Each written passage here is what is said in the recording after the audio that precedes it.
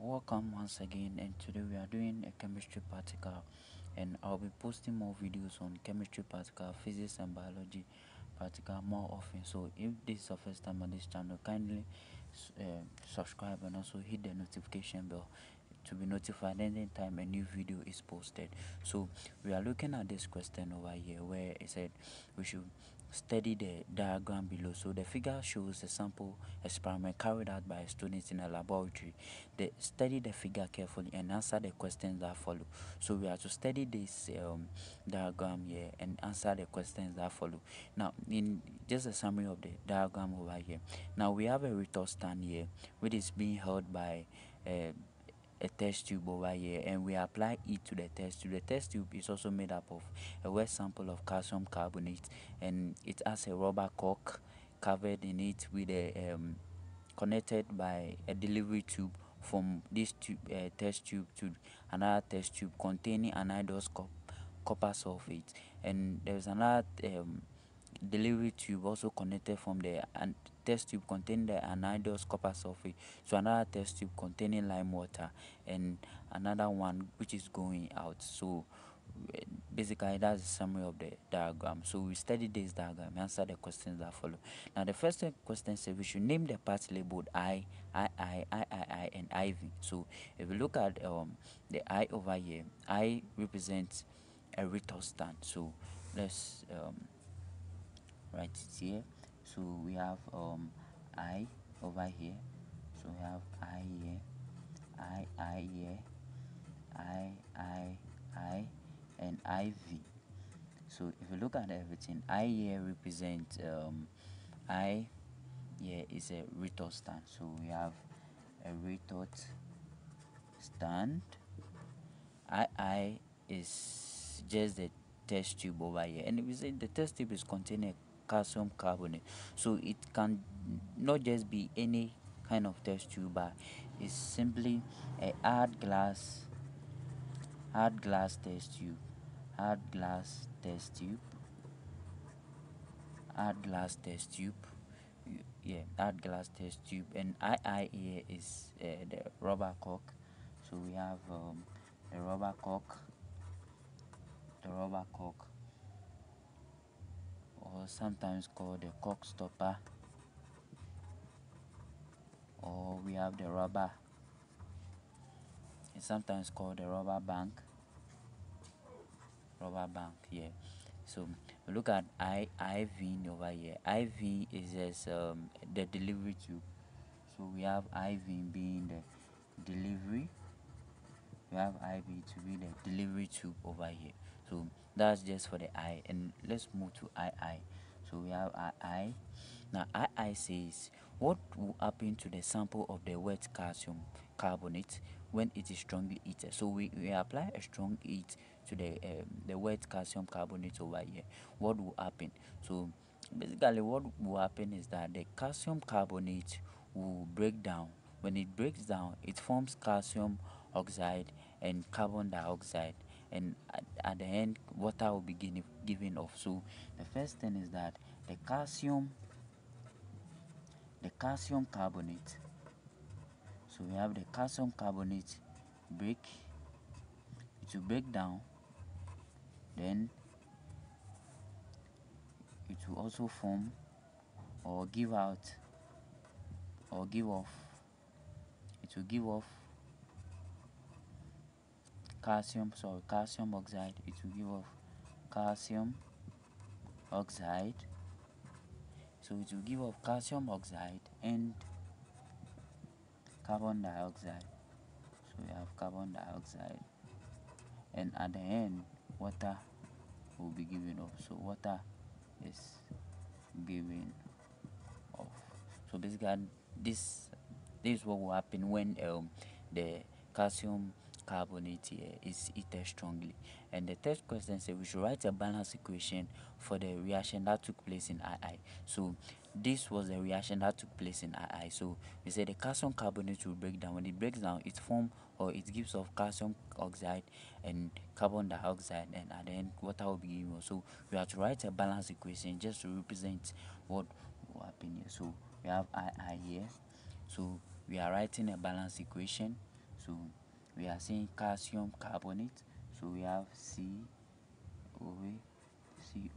So we have calcium carbonate, which is a solid. So when it breaks down, it will break down and form calcium oxide and carbon dioxide. So basically calcium oxide and the carbon dioxide, and water will also be given off. So basically that will, so we have present what will happen here in a balanced equation. If you look at the equation over here, it's balanced. So let's move on to the next question. We have said at the end of the experiment, what happens to the anhydrous copper sulfate? So Ivan says that the anhydrous copper sulfate, so we have to explain what will happen to the anhydrous copper sulfate when at the end of the experiment. What will happen to the copper anhydrous sulfate? So basically, as we said in II, we said what will happen when the white calcium strongly heated. We said water will be given off. So when water is given off in this section over here, the water in the test tube, which is given off over here, will then evaporate. So the first thing is that the water giving off will evaporate. So it will evaporate. So the water will evaporate and condense, and it will turn the white color. So it will turn the white color. So it will turn the white color of the anhydrous copper sulfate to blue. So it will turn the white color of the anhydrous copper sulfate to blue. So basically, at the end of the experiment, the anhydrous copper sulfate, when it gets into contact with the water which is being given off, it will evaporate and condense and turn the white color of the anhydrous copper sulfate to blue. And we can simply write an equation just to represent what we said over here. So we have the copper sulfate. So we have CuSO4 plus water. So water is liquid, and it goes off, I've said, give us this equation over here. So let's use the 5 parts of water, 5 moles of water. So copper sulfate, we are acting with 5 moles of water to give us copper sulfate and the 5 moles of water over here. So this is a balanced equation just to represent what will happen at the end of the experiment. Now, the second question is what will happen at the end of the experiment? What happens to the lime water?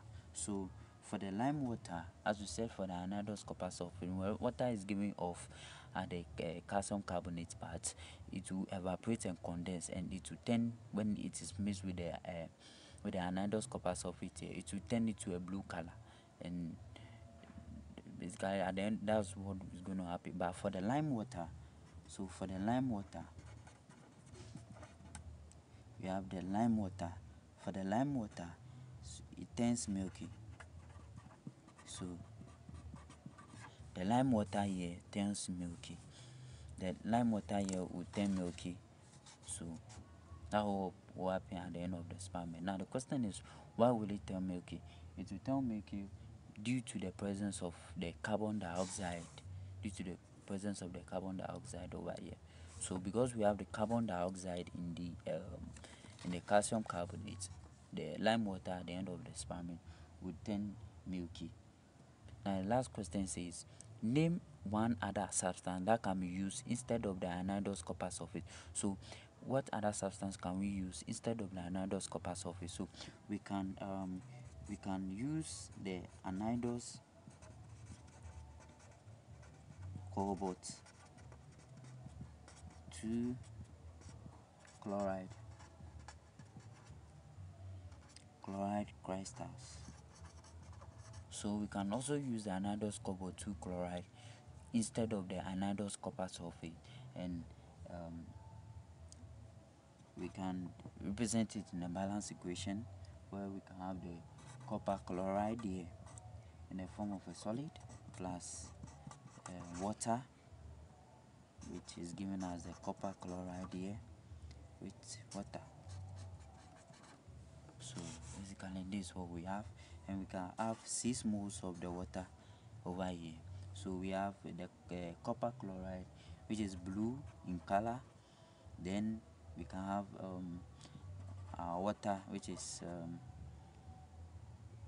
so we can have our water, and when they mix together it gives us a pink color. So instead of we using anhydrous copper sulfate, we can also use anhydrous cobalt 2 chloride crystal. So basically that's what we have for the these questions, and I'll be posting more questions and videos on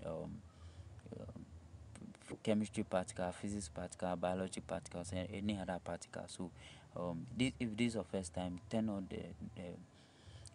the subscribe button, also hit the notification bell, so that anytime we post a video you'll be notified. So thank you very much for joining me in this section, and we'll meet for another section. Yeah. Thank you very much.